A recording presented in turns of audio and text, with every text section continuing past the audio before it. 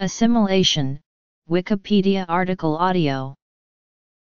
Biological assimilation, or bioassimilation, is the combination of two processes to supply cells with nutrients.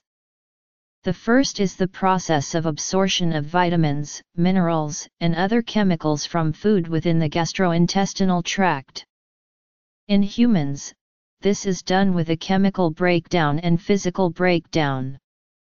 The second process of bioassimilation is the chemical alteration of substances in the bloodstream by the liver or cellular secretions. Although a few similar compounds can be absorbed in digestion bioassimilation, the bioavailability of many compounds is dictated by this second process, since both the liver and cellular secretions can be very specific in their metabolic action. This second process is where the absorbed food reaches the cells via the liver.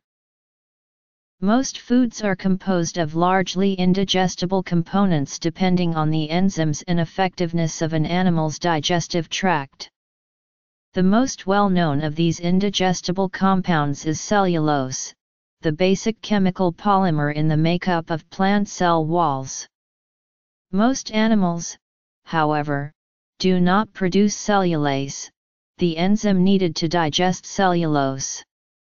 However, some animal and species have developed symbiotic relationships with cellulase-producing bacteria. This allows termites to use the energy-dense cellulose carbohydrate.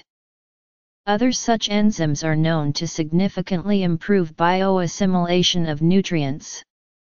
Because of the use of bacterial derivatives, enzymatic dietary supplements now contain such enzymes as amylase, glucoamylase, protease, invertase, peptidase, lipase, lactase, phytase, and cellulase. These enzymes improve the overall bioassimilation in the digestive tract but are still not proven to increase bloodstream bioavailability. Basically, the enzymes and other breakdowns make the bigger substances of food smaller so they can go through the rest of their digestion more easily. Examples of biological assimilation: